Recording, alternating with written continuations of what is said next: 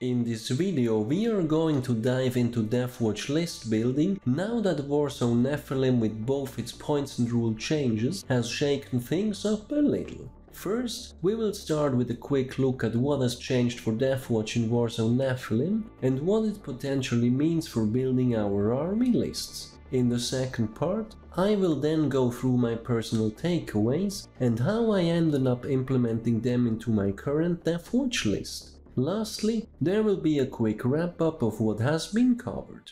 Welcome to SwissHammer, your channel for modeling in Warhammer 40k. My name is Tammer and I will be guiding you through this video.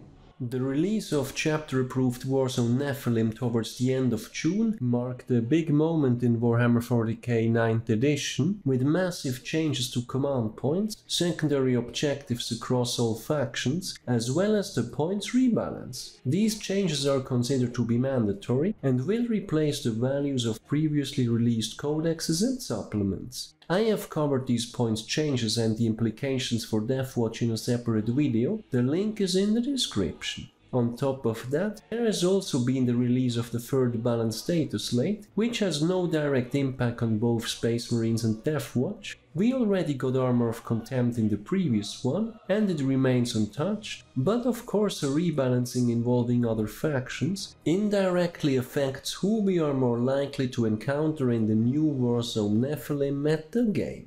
To quickly sum up the key takeaways, we lost strong generic secondaries like Stranglehold and To the Last, but got better banners instead, and both generic Space Marine and Deathwatch secondaries have received mostly small boosts across the board, but none of them are on the level of auto-include. The CP changes on the other hand have hit us badly, in my opinion, both for stacking up strong relics and warlord traits, of which we have many, but also for our Army of Renown lists making use of the pricey Specialism Extremist stratagem. Then lastly, in terms of points changes, the big gains here are the discounts to specialisms and free lost fossils for the eliminators, though it is also worth mentioning that Outriders went down by 5 points again, and several vehicles such as Gladiators and Land Raiders also received further points reductions, for those who are looking to include those into a regular Deathwatch list. Speaking of lists, with all these changes in mind, here are my personal takeaways for Deathwatch list building as a whole. Up until War Zone Nephilim, our Army of Renown basically was the way to go. With very few exceptions, every successful competitive list used it, and while the army-wide access to chapter tactics has certainly been a great selling point, I think we also have to acknowledge that the majority of them were at least to some degree built around the unique stratagem Specialism Extremis. In a nutshell, what these lists had in common were high starting CP, around 8 or 9, which is a lot for Deathwatch, which allowed early turn alpha strikes with big 10-man kill teams such as the Indomitor, sometimes even comboed with Brotherhood of Veterans on top, with War Zone Nephilim cutting starting CP in half and removing trait and relic freebies. Such tactics have now taken a heavy dent, and while I personally think that the Army of Renown is still viable, it might no longer be the one and only way to play competitive Deathwatch.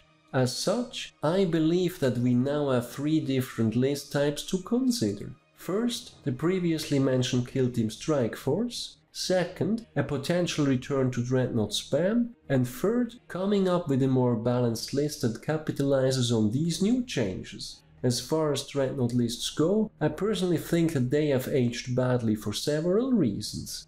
First, martial legacy tax and points increases have basically put relic contenders back on the shelf, and while the redemptors are still a decent pick even after the points hike from the first chapter approved, the question remains what should we replace the relic contenders with? Purely Dreadnought datasheets aside, such lists also made heavy use of traits and relics, and the new mission format and secondaries are better aimed at troops aka kill teams instead of walk-in coffins. All in all, not a great place to be, which leaves the third style of list, a more balanced approach, which could be a mixture of kill teams and strong generic Space Marine datasheets. For instance, Assault Centurions have always worked decently in Deathwatch, they now also got the Armor of Contempt on top. We then also have the Eliminator Squads, 3 Lost Fossils and Armor of Contempt, or as I covered in a previous video, bringing along an Assassin or Inquisitor can be quite beneficial.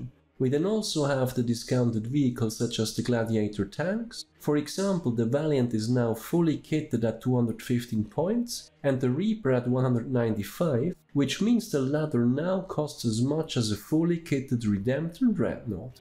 That's not too bad.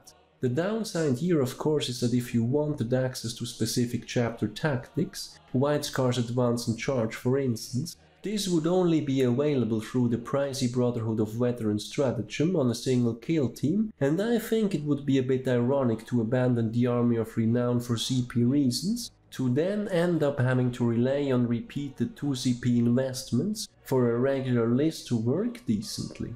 Either way, me personally, I have decided to stick with the Army of Renown for now, mostly because I prefer making slow list changes in the light of big game changes, and I also think that for the missions and reworked secondaries, I want to stick to plenty of troops, for which the kill teams are perfect. I also like where specialisms are now points wise, and even in a regular army list, I would most likely end up taking at least 2 or 3 anyway. For the secondaries themselves, my initial take is to try with banners and sticking to faction-specific ones, where I plan to at least double up, so these were important considerations for making changes to my list. Without further delay, let's have a look at the changes I have done to my list. Prior to War Zone Nephilim, I ran the Army of Renown with a cheap captain on bike, a Phobos librarian and a Chumpack chaplain, with the latter being the result of having to cut back on points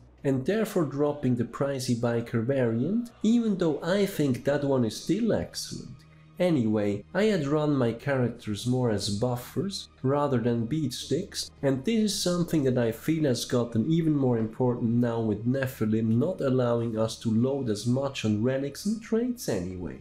For troops, I ran 5 kill teams, classic Extremis Indomitor, a Fortis with Assault Hellblasters, double Proteus going Costello 2.0 aka Clangby, and then of course my beloved Spectre's kill team, even though here I had to cut back to 4 eliminators for points reasons, which always irked me. With this setup, I just about managed to squeeze in the Apothecary too, but this one also had to stay firstborn for points reasons. Out of these 5 kill teams, I rarely used combat squads on more than 2, which I felt was something that also needed to change. As a result, I wanted to move away from 10-man blobs and relying too much on specialism extremis. The CP changes also forced me to rethink relics and warlord traits. It was pretty obvious to me that I really had to cut back on those, and as a consequence, I wanted my characters to stick to buffers, as I previously mentioned. On the bright side of things, my eliminators would get 3 Lost Fossils, so it was clear to me that I had to include 5 of them again, and the discount to specialisms free 25 points anyway, which was almost the Watchmaster over the Captain, so I wanted to fit that one in as well, now that the Armor of Contempt rule allows us to go without the Dominus Sieges anyway. In addition to that, with less warlord traits, I just wanted more buffing instead, such as the full chapter master rerolls he brings, or his unique stratagems. Therefore, my changes look as following. The captain on bike got replaced by the Watchmaster, as previously mentioned. I keep nowhere to hide on him for now, as I'm playing a lot into Space Marines and also think sisters are going to be an issue, but on the other hand, I would like to add back Lord of Deceit, or just free the CP and start with one more. I will have to see about this and perhaps flip it around again in the near future. Possibly the one part of the list I'm currently not happy with. For CP reasons, I also had to ditch the tomb, as I prioritized the beacon and chalice higher up on the list of relics. Having said that, the Phobos librarian and the chaplain light remain the same. For troops, I left the overall kill team composition intact, 1 Indomitor, 1 Fortis, 2 Proteus and 1 Spectres. To me, the Spectres with eliminators remain auto-include at this point more than ever, not much to say here, except that I would perhaps like Lord of Deceit back. Also, I think the Fortis with Assault Hellblasters is really great now with all sorts of Marines and Sisters. To me that one had to stay as well. For the Proteus, I left one Clangby style, as I think this can work either as a full blob or also combat squad away the hammers. Solid composition, cannot go wrong with one. The second one, however, I changed back to infantry bikes used in combat squads. Basically, there are 3 ways to run this. First and perhaps the most popular one is 3 veteran bikers mixed with 2 vanvets. This is also the most mobile variant. The second is the more durable alternative with 2 Terminators, because having T5 Terminator tanks is fun. My third variant is more gimmick, replacing 1 Terminator with a Black Shield, and therefore not only getting a Thunderhammer hitting on a 3+ by default, but also getting access to the heroic intervention for the whole kill team stratagem. I equipped both bikers and the Terminator with power swords, giving them some extra punch in close combat alongside the Black Shield. Then lastly, the Indomitor kill team, which I left at the old Specialism Extremist setup, though it remains to be seen how competitive this one turns out to be in the new meta. As I'm still running the Chief Apothecary, this is still a potent 10-man blob to bully the mid-board with, even though I had to ditch the extra Warlord trade on the Sergeant. Overall, this is the only kill team not really aimed at combat squads, though it can still happen if required. Should I decide to drastically alter this composition, I might as well end up dropping the Chief Apothecary for good and perhaps replace him with a Judiciar, which I think could come in handy again, and that 1 CP for Selfless Healer would then move to Oathkeeper instead. Overall, this list has a 4 CP pre-game investment, leaving me at 2, which technically still allows for an Extremis in round 1 regardless of going first or second, though it remains to be seen how much that will come up in practice. To me, this was the kind of compromise I was willing to make in terms of relics and traits, though I definitely feel myself being on the low end. Also, as I mentioned in my War Zone Nephilim review, I don't consider Adept of the Codex to be worth it with this kind of setup, as its gains will very likely not manifest before turn 3, at which point the whole late game CP gain of Nephilim is in full swing already anyway.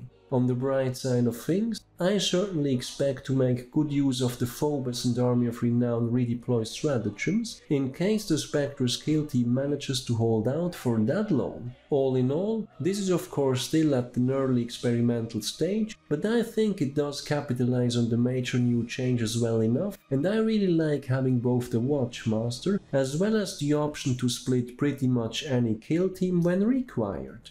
To wrap things up, over the course of the video, we have looked at both the impact of the chapter-approved changes on the Deathwatch, as well as the changes that I made to my own list, with War Zone Nephilim bringing big changes to secondaries, CP as well as points rebalance. I think it is a good moment to re-evaluate whether our Army of Renown remains the most competitive way to play. As alternatives, we have the perhaps by now outdated Dreadnought spam, as well as more balanced lists with access to both kill teams, as well as strong generic Space Marine datasheets. For me personally, the greatest concerns have been the secondaries and handling far less pre-game CP, but nonetheless, I have decided to stick to the Army of Renown for now, as I want both kill teams to play the missions, as well as army-wide access to the different chapter tactics, which I found to help a lot. Furthermore, while we used to think of specialisms as a bit of a tax, especially when we have to take up to 5 of them in the Army of Renown, I think they are at a very good place points-wise now, and even in regular lists, I think I would want to have at least 2 or even 3 of them to further boost the kill teams. For my personal list adjustments, I am running my 3 HQs as buffers only, and I'm excited to finally have found the points for the Watchmaster. While I am leaving the large majority of my kill teams as they were, I also focused more on being able to combat squad them, and I of course took the opportunity to upgrade my eliminators with the 3 last Fusils. In the near future, I could see myself putting Lord of Deceit back in, as I am expecting to miss out on that one, though CP is so tight at this point it's not even funny. Along those same lines, it remains to be seen how the classic Specialism Extremis Indomitor kill team will perform in the new meta. I could as well see myself changing that for Flamers or even Eradicators, and perhaps the Judiciar might end up being more useful than the Chief Apothecary, assuming that I keep wanting to combat squad the majority, if not all, of my kill teams. I also think that anyone running Costello-style kill teams or similar iterations can most likely hold on to them for the time being. Either way, while the CP changes irk me more than just a little, I am really liking the points changes so far, giving our Army of Renown lists much needed room for additional war gear.